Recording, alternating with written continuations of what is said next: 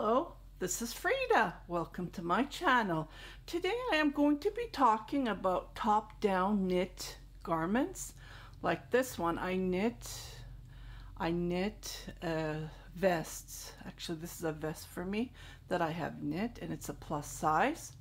And I do have tutorials on how to knit plus size cardigans top down, and I will show you how this is done. For this particular cardigan, I have cast on total of 96 stitches from top. I have knit two sides to create this pearl look, and I made a buttonhole right here. I knitted about 5 ridges, and then I have continued to knit. So I separated 17 stitches front, 12 stitches for the sleeve,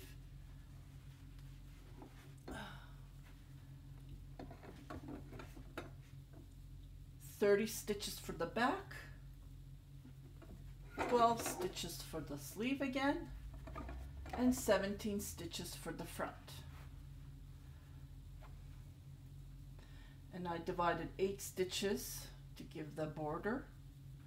And I continued to knit, and don't forget to add the 1 stitches here that we do increase 2 sides on 4, so a total of 4 on the sleeve, on the back, and on the fronts. So it depends on your size. I would recommend knitting for a small size. I usually knit 7 inches down after the collar area. I measure from the back. For small sizes, I knit, and I do have how many stitches to cast on, and if you go into my videos you will find that out, and I will put a link below just in case. For this particular for small size, I knit from here down about 7 inches to separate the sleeve area, the body parts. For medium, it's 7.5 to 8 inches. For large, about 8 to 9. And extra large, it goes up. For myself, I did 10 inches. 10 inches. Because I'm between 2 extra large to 3 extra large. And then you divide the body parts, and you continue till you continue increasing 2 stitches on both here. And then here, what I did is, after dividing the body parts, I think I had about 6 balls of yarn, so I wanted to knit the sleeves first and then go on. So I knitted the sleeves just in case, and I used up all the yarn that I had. While I'm doing that, I increased here 2 stitches both sides. If you look at it, you will see I increased 2 stitches. Depends on how big your waist and your waist is. So 1, 2, 3, 4, about 4 times I increased on mine. 5, I believe, 5, yeah.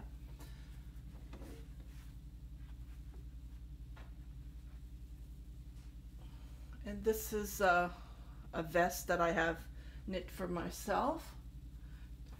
I would highly recommend, especially for new learners, to knit top down, because it's the easiest way to knit. You don't have to worry about the body parts weaving. It's like sewing together. It's one piece. No sewing involved. Just knit it and go. Okay, and my next cardigan that I have knit, I will show you. Okay, this is the next cardigan that I have knit for myself, and this is a crew neck as well. And I did do a tutorial on how to knit the sleeves in a round using the purl technique. So here's a closer look, me wearing it. Okay, so here is the cardigan that I have knit. As you can see, it's top down. This one I made a change. I did the 17 stitches, but I added 5 more stitches to give this neck area, just to give a little change. And the yarn that I have used is from Ice Yarns, and it's a very unique yarn that I wanted to try, because I usually knit from my stash, but this one I had to purchase. And I will put the link if you are interested, because it looks like metallic, but it's not. It's acrylic yarn. And here's the decreases. You can see the stitch. So this is seamless, like there's no sewing involved. It's one piece that I have knit, and I put buttonholes in every other 5 rows, I believe. 5 ridges, 2, 6, 7 ridges. Okay, this is again the same technique that I have knit. It's top down, 96 stitches, 17, 12, 30, 12, 17. And this fits me perfectly. Okay, I'm going to show you another cardigan that I have just started. But this is a V-neck, so you minus the 17 stitches, because I am increasing on the sides.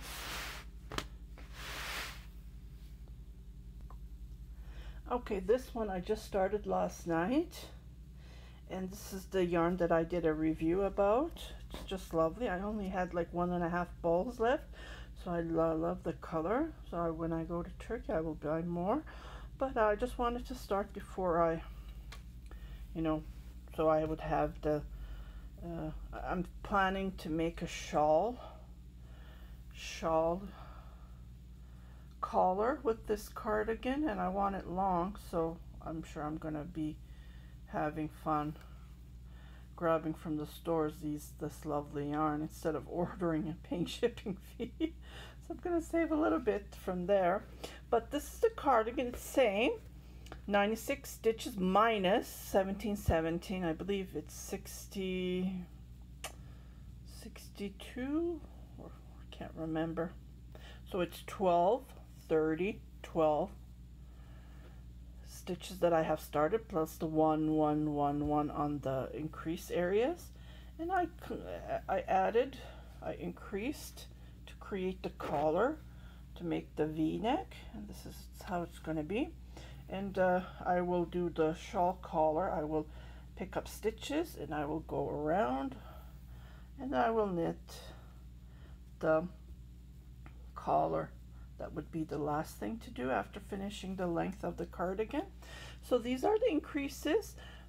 I'm going to be knitting 10 inches long from this part, because I'm not adding the collar area. So that makes it more comfortable to wear. So for me, it would be 10 inches.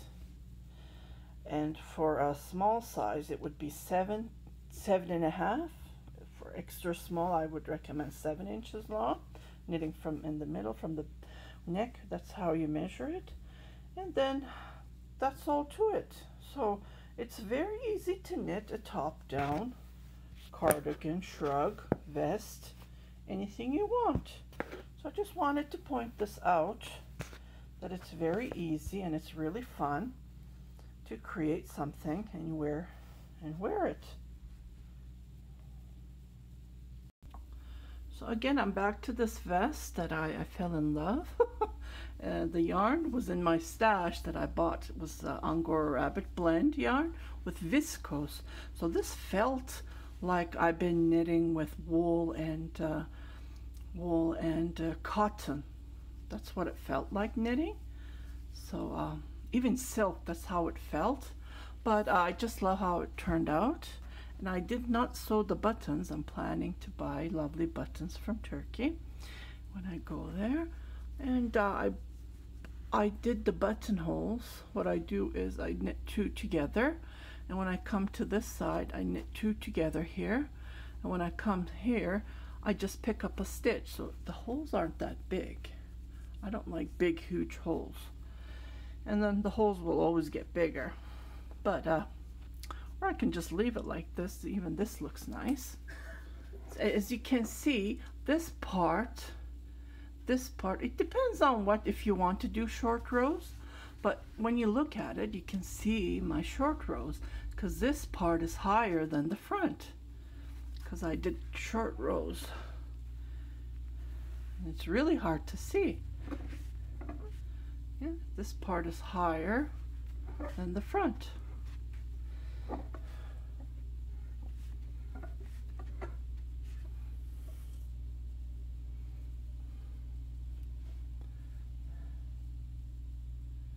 And it goes down. And I just bind off, and after I had a little bit yarn left, so I just crocheted the edges using the camel toe, I believe, camel toe technique, and to create this lovely stitch all the way around. So I used that entire yarn that I had in my stash. Okay, I just wanted to show you how I do my increases, and while knitting the v-neck I do the increases until I divide the body parts. So that's how I do my increases on the v-neck, and I do it on this particular cardigan that I have started. I'm doing the increases every row, and this is how I do it. Go back and I pull it like this. This is how I do my increases, and I just knit until I come where I need to do my increases. Just to, I'll come to show you, I'm going to knit all the way here and I'll be back. Okay, so I'm at the next increase where I do the sleeve increase and the front body. So this is what I knit like this, and I go between here and I pull it from the back, and this is how I increase. So this is one increase for the front, and I knit this stitch, but I don't pull it. I go back and I do the increase for the sleeve. So one would be increase for the front and one would be increase for the sleeve. And I knit and I knit and I do the same increase here. So what I just did. And I don't do any increases when I'm knitting the back. And the needles that I'm using is Lika needles. They're bamboo, but they're very good. I really like them. They're 5mm. So I just wanted to show you how to do my increases. And like I said, I knit the length that I need. So for me it would be 10 inches long, and I divide the body parts. I just put these on a different needle, and I come back and I knit the sleeves, where I knit the sleeves and I continue knitting the body part.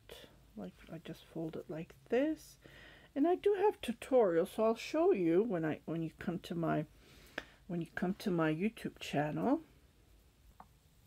Okay, so you're at my YouTube channel, and then you go and you check my videos. You click here, and then you will see all my videos that I have posted since 2009. And then let's say you want to search for something. You go on to this, you click it here, and then you put down top down, or I don't know, write something that you are looking for, and then all of my top downs will be appearing. Well, top down, the hat that I have knit, the baby cardigan, and all my knitted items will show up. For a baby that I have knit, again, top down, just like this. Every top down that I have knit will appear on when you search it. Okay, and I also have videos that I have made to knit a bridal shrug. If you go back, I don't know why that didn't open. It must be the tags that I have used. So you have to go down, down, down. That was the first earlier years that I have posted those. Here they are, how to knit the Cape Middleton Angora rabbit. These are, I put down how many stitches you need and so far. So you just click it. And then when you have to click, I get so many comments and they're asking me, please click this part. See, I wrote down everything here, how to knit, how many stitches you need, how many yarns you need, like everything is here. So you need to search and then ask. If you can't find it, then ask me, because I made this tutorial in 2015, like it's like 4 years ago. So I do forget things as well. So I just wanted to show you and talk about how to knit top down shrugs, cardigans, anything, vests that you can knit. So this is just a review on how to knit top down, and I hope you liked it. Share it with your family, friends, and happy knitting, happy crocheting. Have a great day. And you can see my knitting circular needles are hanging there.